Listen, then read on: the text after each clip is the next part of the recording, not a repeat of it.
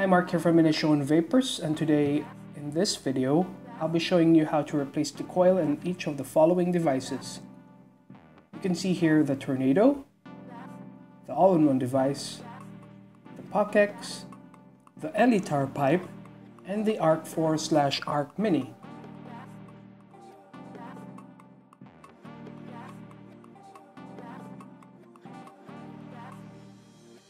First, we'll have a look at the Tornado.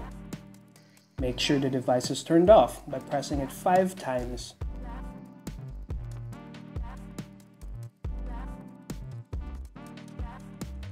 First, remove the atomizer from the battery. Next, disassemble the atomizer and screw the bottom part of the atomizer from the tank part. On the bottom part of the atomizer, you can see the coil. Gently pull the coil out of the bottom part of the atomizer. Get a new coil from the packet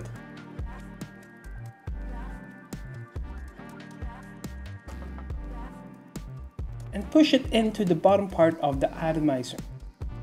Make sure it is properly placed and there is no space that would lead to leaking or shorting of your device.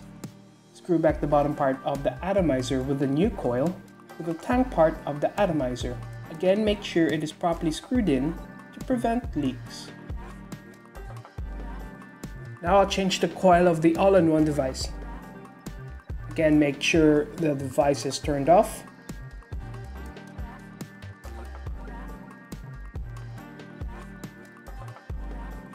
First, remove the top part of your all-in-one device. This device has a child lock mechanism, therefore you need to put a gentle pressure, pushing downwards, and twist counterclockwise to release the top.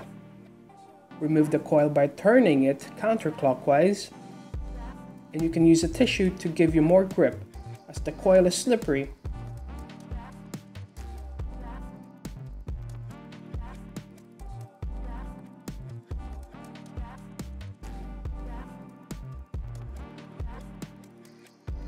Take a new coil from the packet. Before you screw it back onto the top part of the atomizer, you need to prime the coil. Priming is basically putting 2 to 3 drops of e-liquid inside the middle part of the coil as shown here.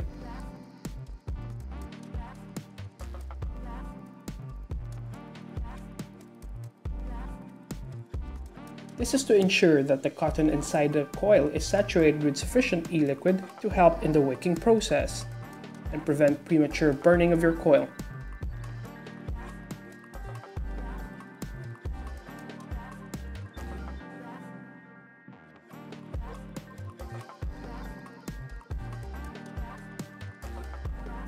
After priming your coil, you can now screw it on the top of the atomizer.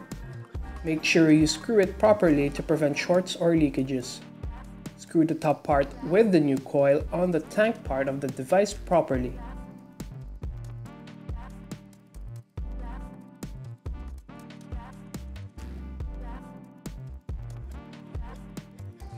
Screw the top part with the new coil on the tank part of the device properly.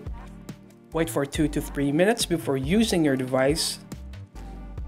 Let the liquid soak in even more to prevent premature burning of your coils.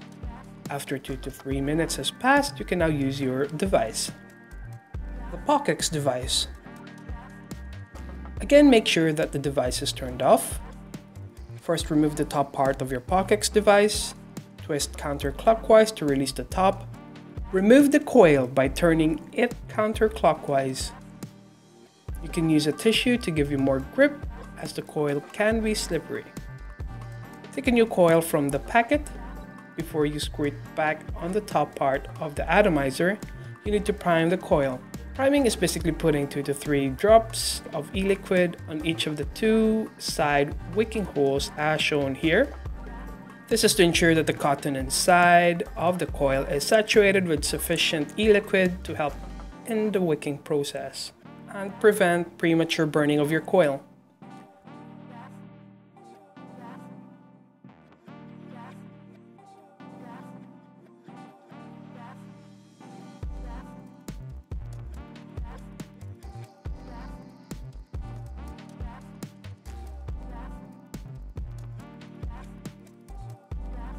Screw the top part with the new coil on the tank of the device properly. Wait for 2 to 3 minutes before using your device. Let the liquid soak in even more. Again, to prevent premature burning of your coils, you can now use your device.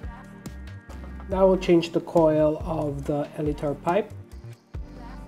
First, make sure that your pipe is turned off by pressing the fire button 5 times in consecutive successions. Now remove your atomizer from the pipe itself or the battery mod. Unscrew the top part of the atomizer where you can see the coil. For this, you can use a cloth or a tissue paper to give you more grip for removing the coil. Twist the coil counterclockwise or anti-clockwise.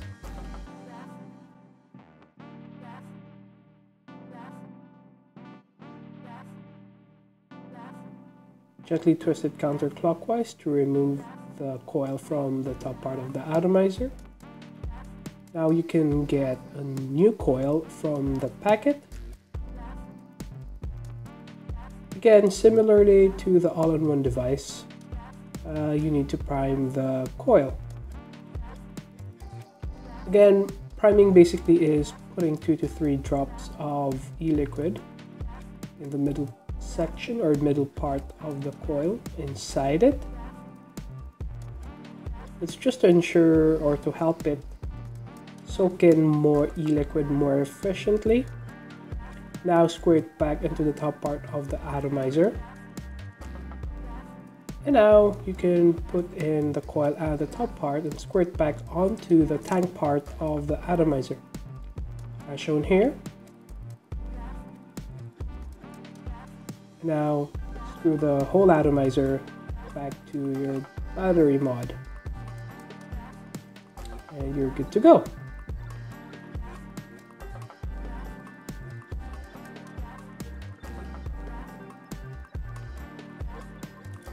Now we'll take a look at how to change the coils for your ARC Mini device. You can also do the same thing with your ARC 3, ARC 4 devices, as the tanks and these devices are very similar.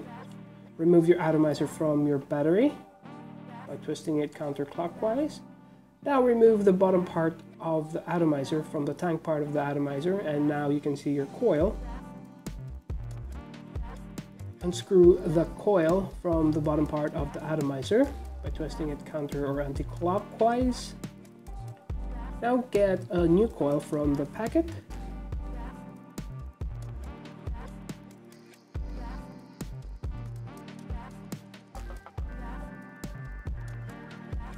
Now with your new coil, screw it onto the bottom part of the atomizer. And now screw back the bottom part with the new coil into the top part of the atomizer. With this, you don't really need to prime it, unlike the rest of them. You just have to leave it there sitting for 2 to 3 minutes until the whole coil is fully soaked. Again, it's just to prevent shorts or prevent premature burning of your coil. There you go, you have now changed your coil and your device is ready to use. Thank you so much for watching the video. We will be releasing a new video every week, only here on the Facebook page of Inishowen Vapours.